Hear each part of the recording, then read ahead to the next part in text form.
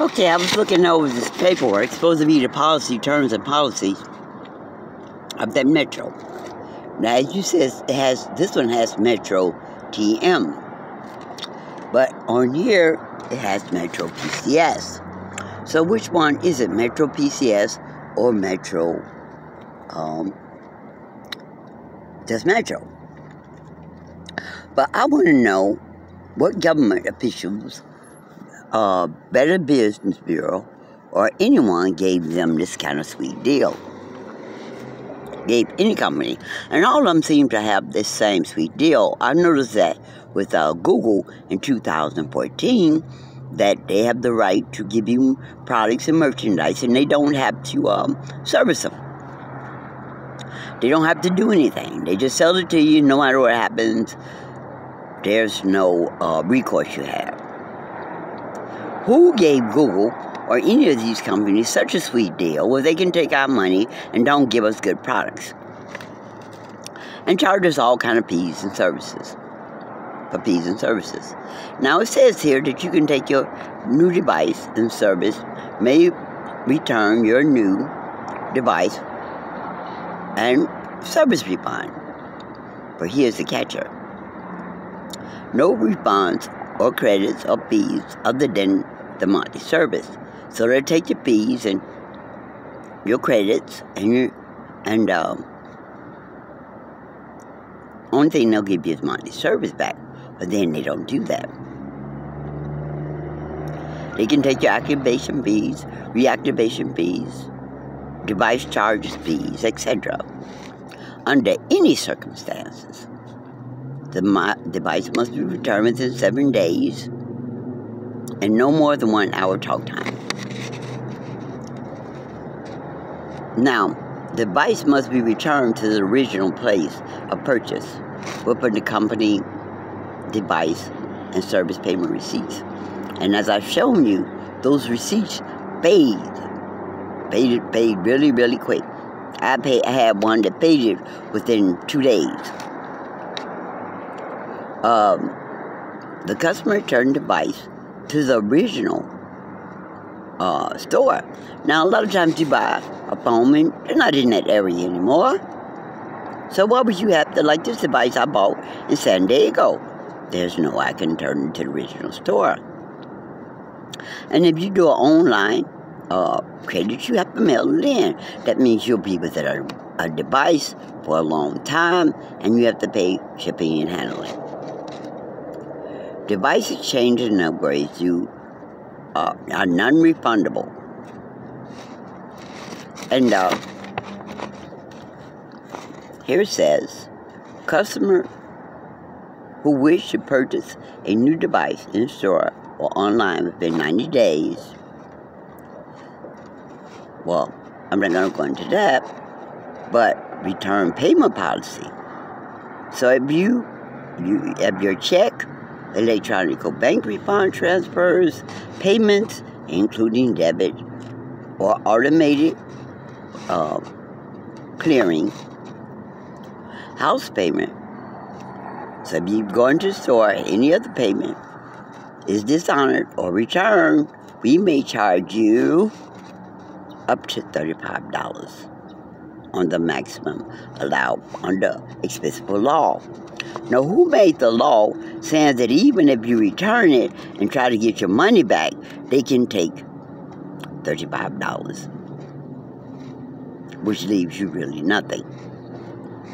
So what laws gave them that sweet deal? Now I'm going to try to locate this place here on Indio. And it's the Metro PCS. As I was saying, who is who? Is it a Metro or is it a Metro PCS? Who is this trademark name under? Now this is something I've seen on all the companies too that they do. This is, just gonna move that. I don't know how they got on there, but by activating using Metro service, you agree to the terms and conditions of service.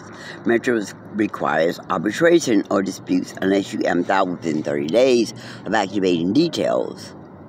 Now, they say the details and the full version can be viewed at MetroPCS.com and the terms. Now, listen, judges used to tell you, before you sign a contract, read the fine print. They don't give us the fine print anymore to agree on these terms, because you have to, once you purchase the product, once you purchase this, then you'll see the terms of service and their policies. So there's no fine print for you to read. Because most people would not sign a contract where they can take your services, don't have to give you any refunds, and you have to take it back to the original place, and they can charge you all these fees. Now, there's another point I wanted to talk about.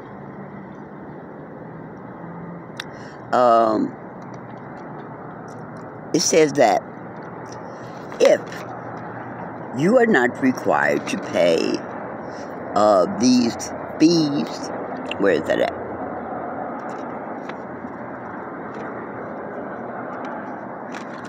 If you're not required to pay these fees, you still have to pay them anyway. Hold on, I'm going to pause it and find that piece.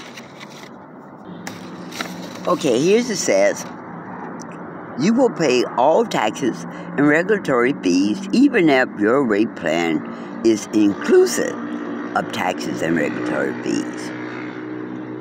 And Metro may terminate your service if you fail to pay on the timely, or they can just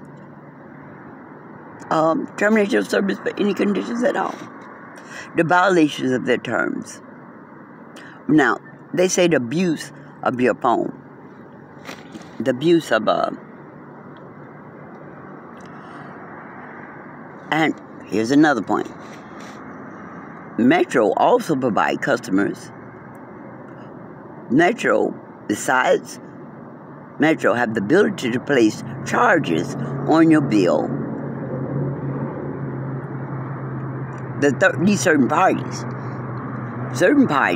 besides Metro have the ability to place charges on your bill.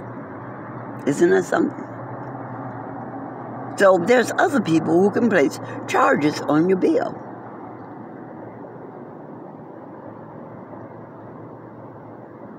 These third parties.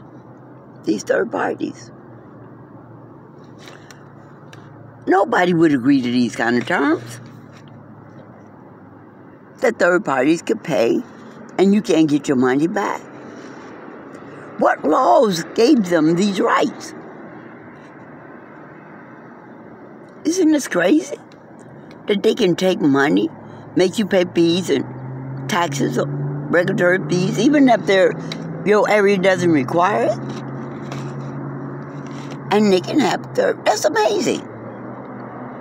Third parties that you know nothing about can put charges on your account. Here's a good one, then I'm saying this.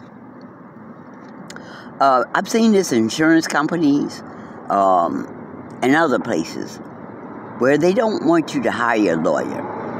They say you waive your right to a jury trial in disputes with Metro. Your disputes will be decided by an arbitrary. Now, the arbitrators are people they pick. They're their people.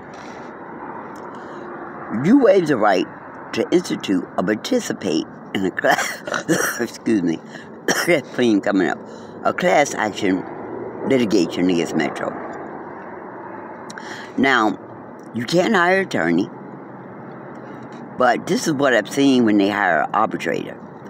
If the arbitrator, which is their person, decides against you, then you lose and you have to pay their attorney fees and their court costs. Isn't that something? They're arbitrated. You can't hire an attorney, but if you lose, you have to pay court costs and their lawyers' fees. Isn't that something? Insurance companies All these companies want you to have an arbitrator because these are people they picked who will make sure you lose.